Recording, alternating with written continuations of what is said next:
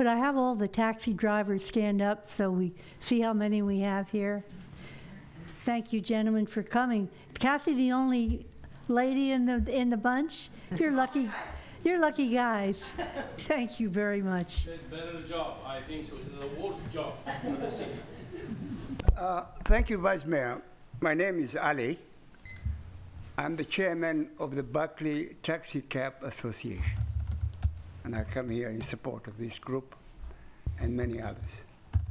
Here we have rules and regulations put in place by city councils in Berkeley, Emeryville, Oakland, that these folks should follow. And we follow it. But now here comes a group I call cowboys of the wilderness, who don't respect any law, any rules, anything. They buy a car, they run and take over 80% of our business. And very unfortunately, the council is looking with just open eyes, doing nothing.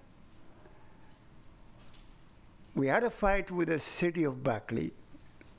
They passed an ordinance to ban Hoover and these other groups that work there. But the law has not gone into effect. It will start going into effect in January. But I don't know how that is going. The whole problem is the police always say we don't have manpower, we don't have personnel to do this. So we all become cowboys of the wilderness. We pay nothing and work without fingerprint, without insurance.